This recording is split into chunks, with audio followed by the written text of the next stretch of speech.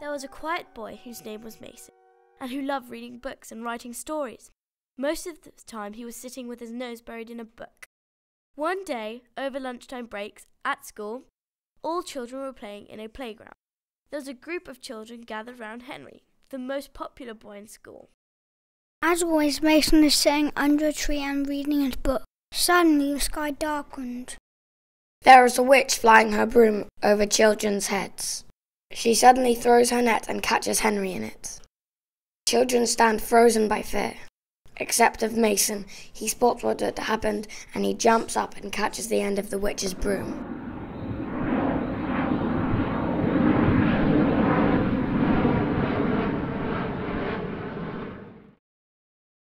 What are you thinking? One does not jump into the sea when he can't swim properly. I didn't mean to jump to the sea. I was trying to stop a witch who had taken one of my schoolmates away. I caught her broom and I was holding it firmly when she took us away from our schoolyard. And I couldn't hold myself to her broom from any longer, and I fell down to the sea. Oh, really? Now the most important thing is that you're safe with me. Yes, but now I don't know where the witch flies with Henry and what is going to happen to him. Look, there's an ugly duckling. You can ask it. Thank you for saving my life. It's okay. It's my duty to save boys' lives. Just joking. Good luck.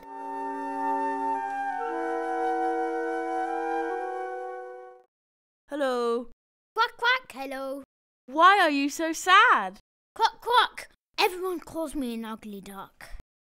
But you're not an ugly creature. Just wait until you grow up. You're going to be a beautiful swan. Really? How do you know that? I have read the story about you. Thank you. You're the first person who was ever so kind and nice to me.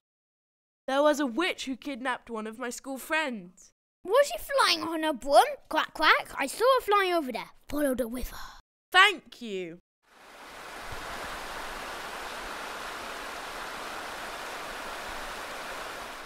Ahoy! Ahoy!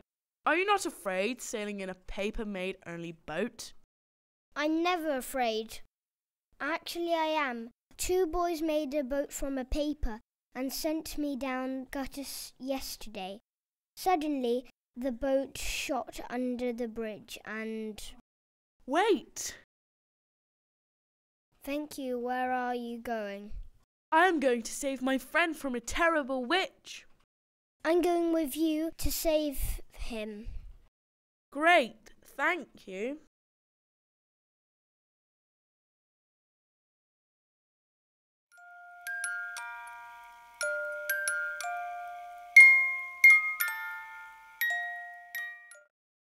It is so cold. Look at him. I wouldn't be able to stay as still as he can. I think he is frozen. No, he has moved. It is not possible. A snowman doesn't move. I told you. Are you still alive? I'm afraid I'll not be alive for long. I think the weather will change. Why are you talking about the weather? Are you an Englishman? No, just because while the temperature raises, the snow starts thawing. And my body is made from snow.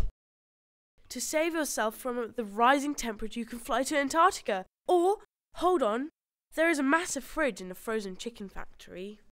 What a great idea. I think I prefer moving and staying with some penguin in Antarctica. Where are you going? He is looking for a friend. He was kidnapped by a witch. Have you seen her? Yes, look at the snow. She left a track by her long cloak.